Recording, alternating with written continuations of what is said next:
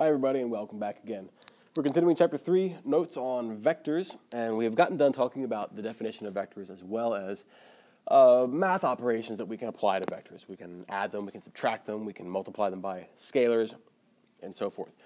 In this section right here, we're going to talk about a vector and what we can do with it. That is, we can break a vector into x and y scalar components.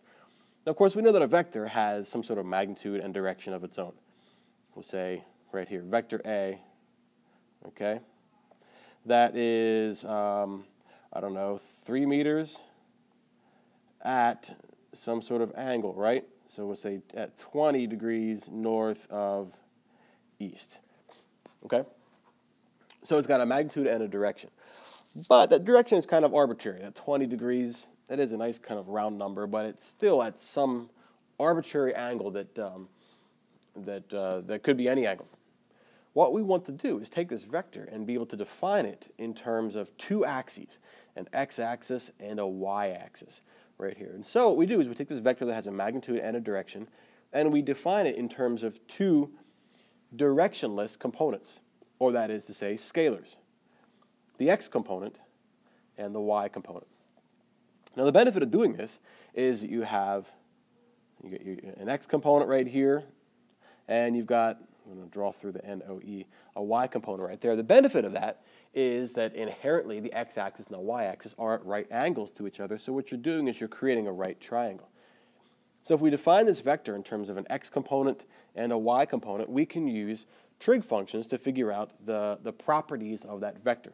Maybe the angle that it might be at, or the vector itself, or the various components that make it up. We can understand all these with trig functions. So before I go any further, down below right here, I'm going to go to a kind of a homemade slide that you don't have, but if you want to scribble this in the margins, you're more than welcome to. This is just a little bit of a review of trig. So let's just say, once again, that this right here is our vector A, all right? And it's at 20 degrees north of east, and A equals 3.0 meters. It has an x component and a y component, and they both happen to be in the positive direction.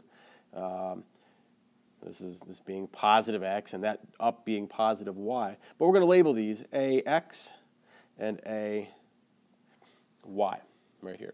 All right. Now let's look at the bottom triangle there for a second. What we've done right here, turning this vector at an angle into an x and a y component, is made it into a right triangle, and so we had just kind of a run-of-the-mill right triangle right here, but that kind of represents the relationship between the vector, that is the full vector, and the x and the y component. All right. Of course, on our black triangle down here at the bottom right here, we would call this the hypotenuse, right? That is what corresponds to the full vector would really be the hypotenuse of a right triangle. And if this is our angle theta right here, which could be anything, we wouldn't call this base. We wouldn't call it AX. We'd probably refer to it as the adjacent side, right? Because it's the side, it is a non-hypotenuse side that is adjacent to the angle. This being the angle right here, and this side is adjacent to it. And of course, what corresponds to AY over here would be the opposite side. It is the side that is opposite where the angle is. Okay? And we do have three kind of math functions, or math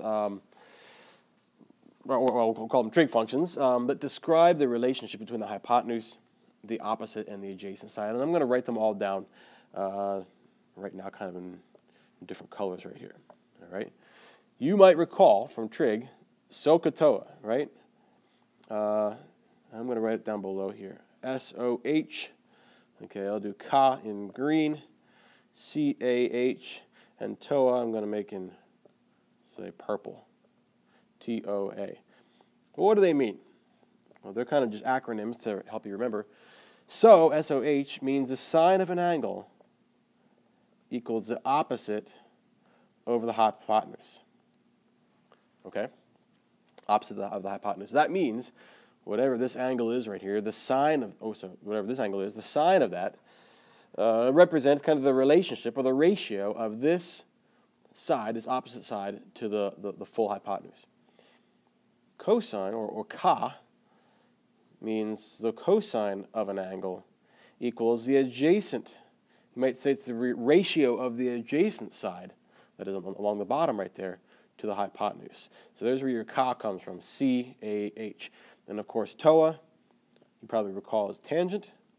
So tangent of an angle, and then tangent really doesn't mean anything unless it's applied to an angle. Tangent means, the tangent of an angle is the opposite side. It's a ratio of the opposite side to the adjacent side. All right, so it's like saying, how does this compare to that? Whatever that decimal is, that is the tangent of this angle right here. And so it'll help us to be able to determine those angles.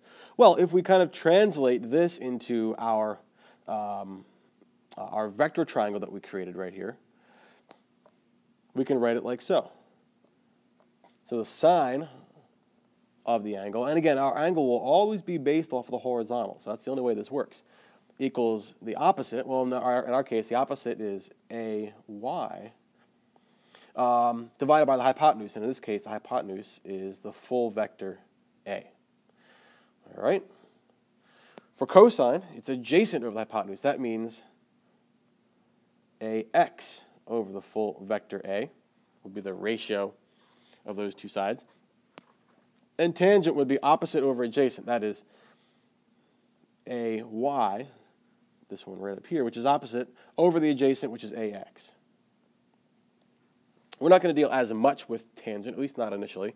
But to get our component vectors, that is the AY and AX values, we're going to use sine and cosine. And that's what brings us back to, well, the next slide, which we're going to go to, well, actually the previous slide, which we're going to go back to in just a second. If we want to solve for AY right here, that means we need to take this A and multiply it up next to the sine of theta. If we want to solve for this AX right here, we need to take this vector A and multiply it up by the cosine of theta. So we can say that AY is going to be the full vector A times the sine of theta. And we can say that AX down here is going to be the full vector A times the cosine of theta. That will give us equals. That will give us our kind of trig definitions for the two components that make up the vector, which brings us back to this right here. That's what that says. Now, that being said, I should put an arrow. This is the full vector, and that's the full vector. If you want to find the x component, take the full vector times the cosine of theta. If you want to find the y component, take the full vector times the sine of theta. All right? And this only works if theta is measured from the x-axis.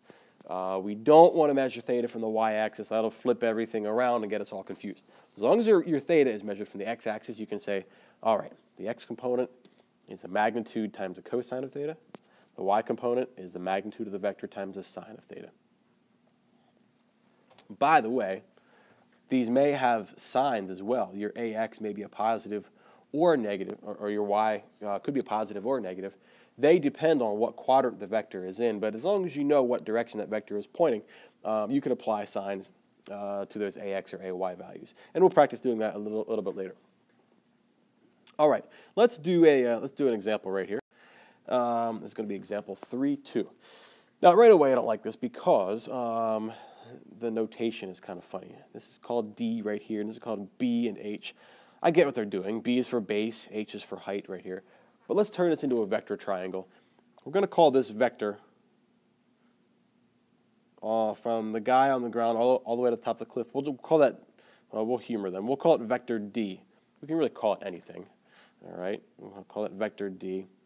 And which means this base right here is going to be dx, and this height right here is going to be dy. So what's going on right here? Well, we have this guy who is lying on the ground, and he has either a protractor or a sextant or some sort of a thing that measures angles. And he does measure an angle from the ground of 34 degrees. All right, and he measures from the ground to the very tip top of this cliff right here. He doesn't know the height of the cliff, which is what it's being asked in part B right here. He also doesn't know the linear distance, the straight line distance from himself to the top of the cliff. That would be kind of the hypotenuse or the full displacement vector. But what he does know is that he's 500 feet from the base of the cliff, which is right here. 5.0 times 10 to the 2, of course, is 500 feet. So what I should probably do is I'm going to rewrite this real quickly on another slide. So we have, all right, so that's going to be, it's not too bad. That's going to be our vector triangle. All right, so here's our distance x, which we know is 500 feet. And dy we don't know, and we don't know d, the vector itself. But we do know that this angle right here between the ground and the top of the cliff is 34 degrees. That's our angle theta. All right, so what is being asked of us is this. And can I move all this around? You know, I'm going to do this. Heck with it. That'll give us some more space. All right, what we want to know is a couple of things. What is the straight line distance from the base of the cliff? And if we go back to look at the base of the cliff from here to here. Well, that's our d. That's our vector d. That's a little scratch out right there. That should just be just vector d. All right, that's what we want to find for part A. So let's go ahead and do that. Vector d equals question mark. That's what we're solving for. Well, anything we're solving for, we want to know what do we currently know. We do know that the dx, the x component, equals 500 feet, and we know that theta equals 34 degrees. We should be able to solve for the full distance d from the guy on the ground to the top of the cliff. Why? Because that's the hypotenuse, right? And what we have is we have a value that is the adjacent side to that angle. So what sine or what trig function deals with the adjacent and the hypotenuse? It'll be cosine. The cosine of an angle, and I always write it out in SOHCAHTOA form first. So this is the ka, is adjacent of the hypotenuse. All right, well that means that it's dx over the vector d. So if we're solving just for d, we're going to multiply the d up over to this side, and then we're going to divide down by the cosine of theta. So basically d and cosine of theta are going to switch places. So our working equation is going to be d, the vector d, that is this whole thing right here, is going to be dx, looks like a y, doesn't it? Dx divided by the cosine of theta. Okay, that's going to give us 500 feet divided by the cosine of 34 degrees. And that'll give us what? If we key in our values right here, that should give us the vector d is going to be about 603 feet from where the guy is lying on the ground to the top of the cliff. And that makes sense because if one of our bases right here is 500 feet, it should make sense that our hypotenuse is longer. Okay, so that's how we solve for the hypotenuse. We know the relationship between the hypotenuse and the adjacent and the angle. We simply just need to plug in our values and solve for it. Let's find part B now. I'm going to write B down here at the bottom left. Okay. B, we're being asked to find what? Well, let's go back a second. The height of the cliff. Height of the cliff. Well, that's going to be our dy, right? Our y component of that displacement vector d right there. dy is what we're solving for, so let's write it down. dy equals question mark. Now, what we could do is say, all right, well, we know the hypotenuse, and maybe we can use that in our calculation. But as always, I say, just try to steer clear of that. Try to use what you absolutely do know, because it's very possible maybe you got this wrong. All right. Some questions you have to use previous answers, but in this one we can go without. So I'm not going to use the hypotenuse value that we just found. I am going to use the fact that we know dx, the x component, equals 500 feet, and our angle is going to be 34 degrees. We do know that. All right, so we're looking for the relationship between the x component and the y component right here. Like we're solving for the y. Well, what trig function does that involve? The y function is the opposite, the x function is the adjacent, and so we, if we look back at our trig functions, we can say, oh, tangent. Tangent will work because tangent of an angle equals opposite over adjacent. All right, so in this case, the opposite is going to be dy, the adjacent is going to be dx.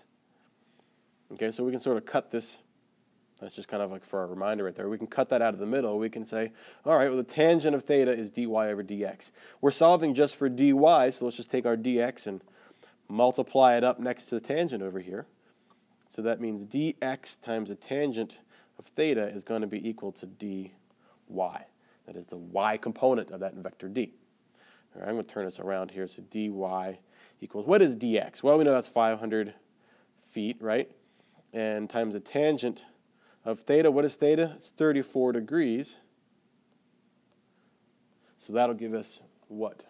This one I don't have memorized. I'll have to redo it. 500, tan, 34. 337 feet. 337 feet, roughly from the base to the top of the cliff right there. And that is your y component of that vector, dy. It's not an actual vector, it's a scalar, but it's a scalar component of the vector that when put together with the other scalar, dx, creates a component, d, which is the straight line distance from the man to the cliff.